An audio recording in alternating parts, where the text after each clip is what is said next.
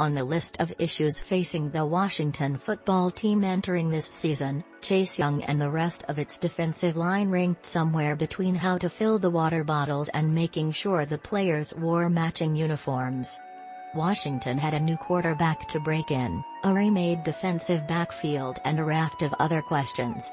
If those who run Washington's football operation could sleep at night, the presence of Young and his first-round cohorts was the reason. By late Sunday afternoon in Orchard Park, NY, after Josh Allen had stripped it and sold it for parts, Washington's defense had completed a startling 3-game transformation from unquestioned strength of a defending division champion to full-blown concern.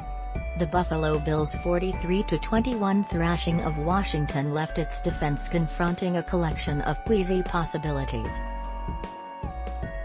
Whether Washington's defense was overrated, falsely billed based on beating up bad quarterbacks in 2020, will be determined over the next 14 games.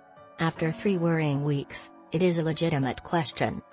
Washington is 1-2 not despite the performance of its vaunted defensive line but in many ways because it has been never dominant, occasionally serviceable and mostly invisible. Right now, the dominance of Washington's defense is a myth.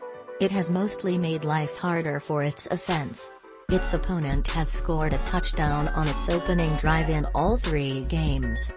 In 32 possessions, Washington's defense has yielded 11 touchdowns and 10 field goals, forced 7 punts, 2 turnovers and 1 turnover on downs, and seen the clock run out of the game once. It has allowed points on 65.6% of drives, which ranks worst in the NFL. Young has not recorded a sack. Based on resources devoted to talent acquisition, Washington must revolve around its defensive line. The team used 4 first-round picks to build its defensive line, including taking Young's second overall when quarterbacks Justin Herbert and Tua Tagovailoa were available.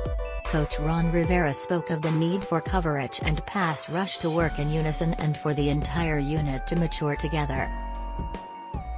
But the line needs to carry the team because that's how the team was built. How we go, that's how the rest of the defense goes, Young said last week.